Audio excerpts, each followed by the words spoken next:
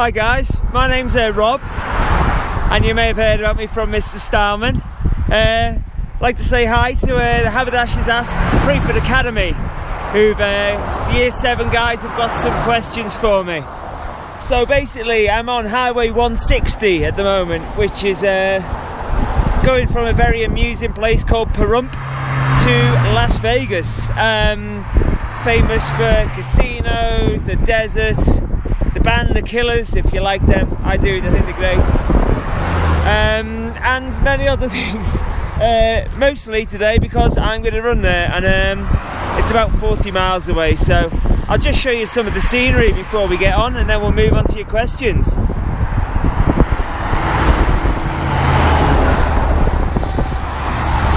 As you can see, it's quite snowy today.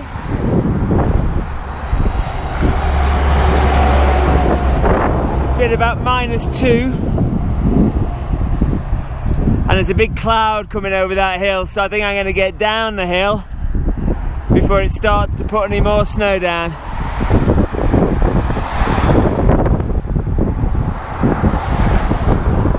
Because it's going to be more fun, I think I'm going to do these questions on the run.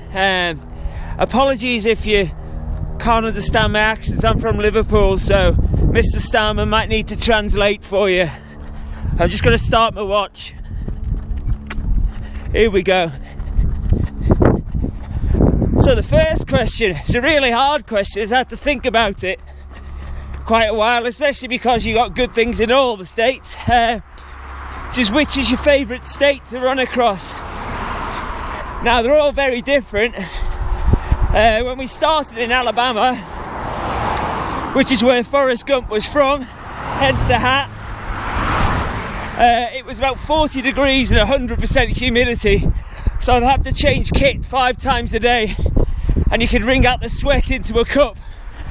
But the people there were so friendly, and it's the same in Mississippi and Louisiana.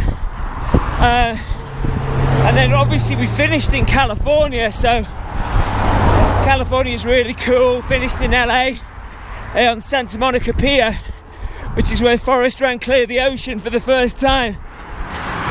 There's so many famous sights to see in Los Angeles, and Joshua Tree National Park. Then, before then, we had just a really wild place of New Mexico and Arizona.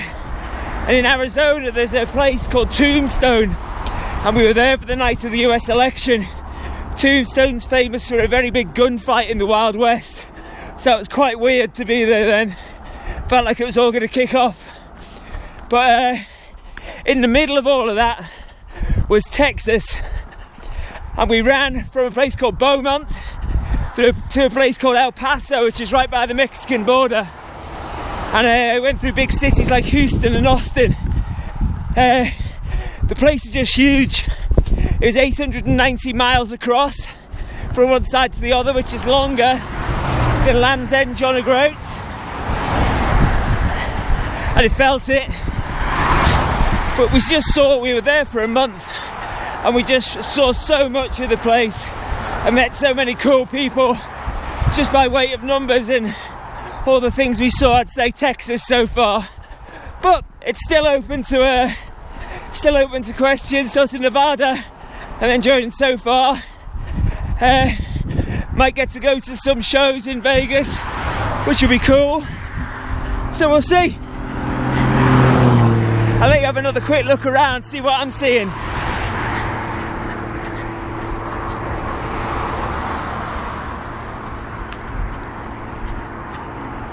So the next question is, how far was I running every day? We've been averaging about 33 miles a day so far, which is about 7 miles more than a marathon. And there's about 1.6 kilometers to a mile, so I'll let you guys do the maths. Mr. Starman said you're very smart. The longest I have done was 47 miles, and in total today I think we reached 2,620 miles run, which is exactly the same distance as 100 marathons. It's there we go, 100 marathons today. I've only just realised that's quite exciting. And so, as you can imagine, on that time, we've seen a lot of things, good and bad. And so it brings us to the third question, which is, what's the worst thing you've seen or you've had happen to you on the thingy? Now I'm just going to have to walk, because I'm just going to go across the cattle grid, and we very nearly had an answer to that question then, which was dying by falling through a cattle grid. The good has outweighed the bad, but there's been a few bad things. In Louisiana, I was running through what I thought was just normal grass, but it wasn't. It was a complete swamp, and I went in it up to my knees. Now, in Louisiana, you've got snakes and alligators in swamps, so that was a little bit worrying. We've seen a lot of dead wildlife on the road, but like stuff that you would see in zoos, like armadillos, alligators, snakes. Haven't seen any real snakes, well, alive, but I've heard them. I've heard them when I've like sort of gone off road for a little bit, and that, of course, is very worrying. And one of the, maybe the actual worst thing, relates to the fourth question, which is, have you had any injuries? Now, we were in Houston, which is where I landed before I went over to Alabama. I'll let you have a little look at the scenery again, because you're probably getting bored of my face all the time, and it's far more spectacular than me. So yeah, we went to Houston, and I had a couple of friends visiting me, and we were having lunch one day, and one of my support crew said, you're smashing this. And like, sort of, it's my girlfriend, so she's very keen to encourage me and make me feel confident, but I was just like, nah, not yet, not yet, we're okay, we'll say that once we get to the end. And I got up from the chair, and the chair creaked, which isn't that surprising, you know, sort of a little plastic cheap chair. But then I carried on walking, and the chair was still creaking, but it wasn't the chair, it was me. And one of my tendon sheaths to the outside of my shin had been hurting me for a few days, but when it was repairing, it now decided to stick like glue to the tendon, and every time I moved, that glue would break, and it made me feel sick. Those injuries often take around 6 to 8 weeks to repair, and so I called my physio in the UK, and he said, well, you have to rest it. And I said, I can't. So he goes, well, just do what you can do, and if it doesn't hurt anymore, you're okay. Go to a petrol station, agonising pain, and the lady behind the counter asked me what was wrong. I told her, and I burst into tears, which of course is fairly embarrassing, you know. Boys can cry, but you know, sometimes we like to pretend that we shouldn't. And I went and sat outside and ate a pack of crisps, and I felt much better after that. Unfortunately, my leg was still sore, but I listened to the advice, and hey, we're here in Nevada. That was 2,200 miles ago, so we're doing all right. So you can overcome stuff, don't stress about that. Right, so what inspired me to do the run? Question 5. As Forrest said in the film, I just felt like running, which I did. I've always wanted to run across America, but my mum, who's not around unfortunately anymore, said that do one thing in your life that makes a big difference. So I thought, well, this could be it. Decided to run for the World Wildlife Fund, you may have heard of, with the panda, and Peace Direct, a charity that helps resolve conflicts in Africa and Asia at the moment. So I thought, let's raise a load of money for them. And people do great stuff all the time, whether it's swimming in the channel, sitting in a bathtub of beans, jumping out of a plane, preferably with a parachute. And I just thought, well, let's do my run. but let's do it so people can identify with it. And I hope some of you know the film Forrest Gump. It's quite old now, not as old as me, but it's old. Look at that, isn't that amazing? And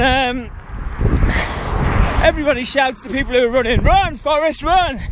Everyone knows the film, they identify with it, and I thought, hang on, if I try and do that, so I completely shaved at the start of the run, then I decide to let the whole beard grow out, and I'm not going to shave until I'm actually done. So yeah, hopefully people identify with it, and we'll raise £1 million for charity, if not more.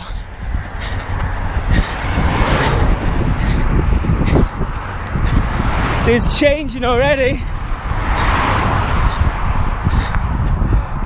That little rocky outcrop on the left is probably a lot more representative of what Vegas is like normally.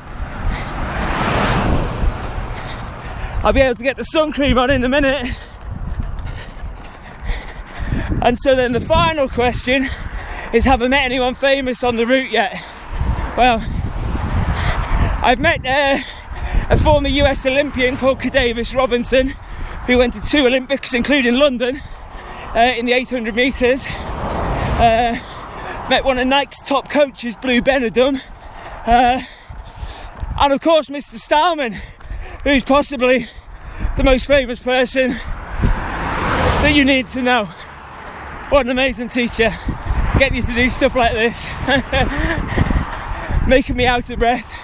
Well, thanks very much for sending me those questions.